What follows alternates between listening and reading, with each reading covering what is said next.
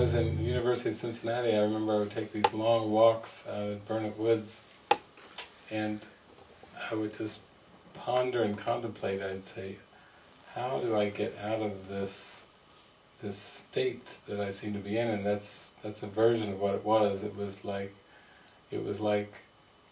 well, the things that you want out of life, you have every right to ask for. That's how the Holy Spirit started with me. I was like, every right, because I was asking for love and intimacy, peace, freedom. I mean, I was just like rattle off as I would walk through the woods. I would ask all of the things that I wanted from God and the universe, and I would just say them and say them and say them and say them, and then I heard, you have every right to ask for those. They are your birthright. They are your inheritance. You are worth every one of those things that you've just stated. And I was a little bit like... And then it said, now let's look at, move inward and see what it is that you believe will bring you that experience. And so I would take them one by one, and I would say, okay, one at a time. Freedom. Freedom. What do I believe would give me freedom? I said, if I had lots of money, if I had great mobility, if I could go anywhere in the world that I wanted to, great mobility of the body, and I just rattled off all these different things, and those were part of the beginning of opening the trapdoors, because I was told I had every right to ask for it. And then Jesus started with the discourse of like, well, you've been going about it the wrong way. And the discourse came, walking through the woods, was all these things that I was asking for in my life and praying for, I had defined the means to get them using the body. And I was sure that the body was involved in some of those things, like freedom and peace and joy and love and happiness. And the whole discourse came in, no, I will have to take you there. You know, we're going there, but you're going to have to drop through these kind of trap doors of false beliefs. So whether you call them desires or whether you call them beliefs, you know, you can start to realize that if you really do follow them in, that the Holy Spirit and Jesus will dismantle all your beliefs about how to get that which you believe you don't already have.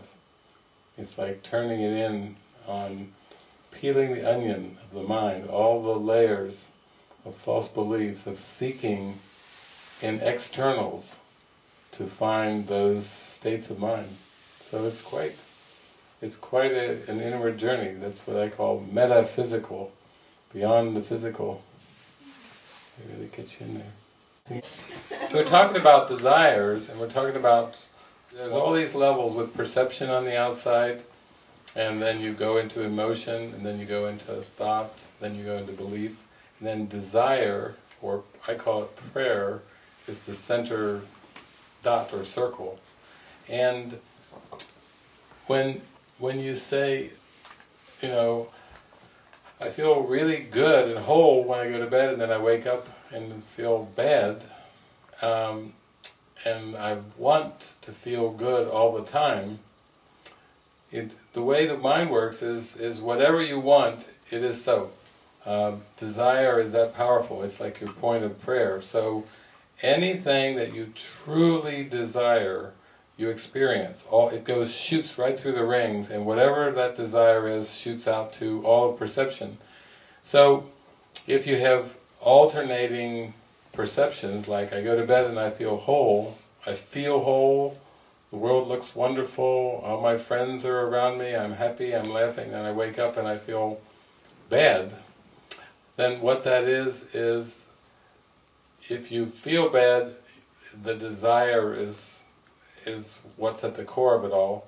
And so the first step when you honestly want to open yourself to the grace of God, is to recognize, you must first recognize the power of your wanting.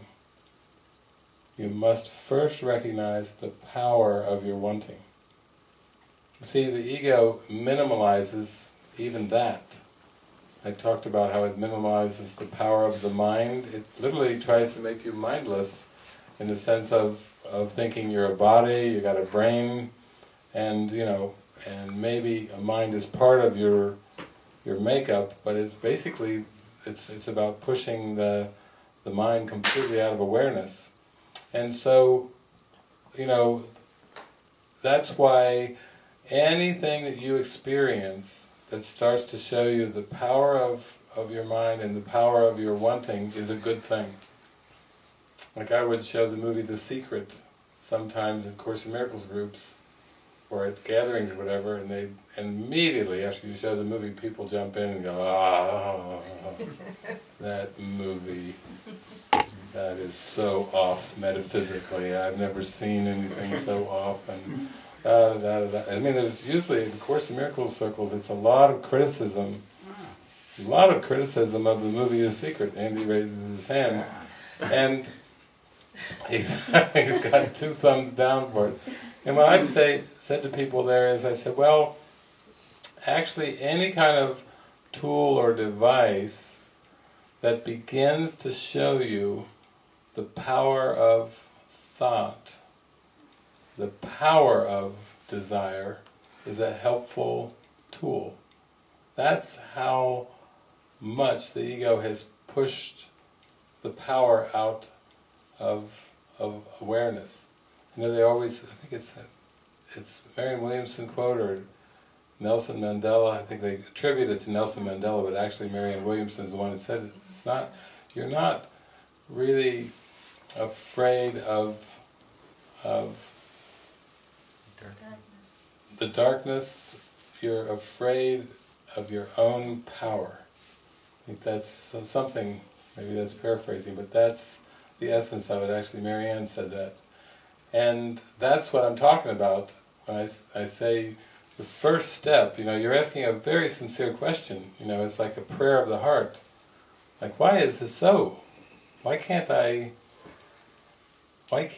consistently experience this sense of lightness and wholeness? That's the prayer of the heart, that's the question, a very sincere question, and that first step is going to be, you must recognize the power of the wanting. In other words, Noel was just talking about that, where the mind can say it's bad to desire, and it's bad to feel. You know what that does? That shuts off the awareness of your power.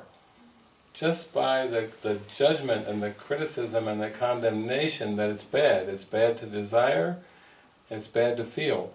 When the way that it's all designed, there is no presence. God is not saying it's bad to desire or it's bad to feel. What it is the mind is in this self-criticism. It's like a judgment that literally just acts as like a denial and a repression mechanism that pushes the awareness of that power out of mind.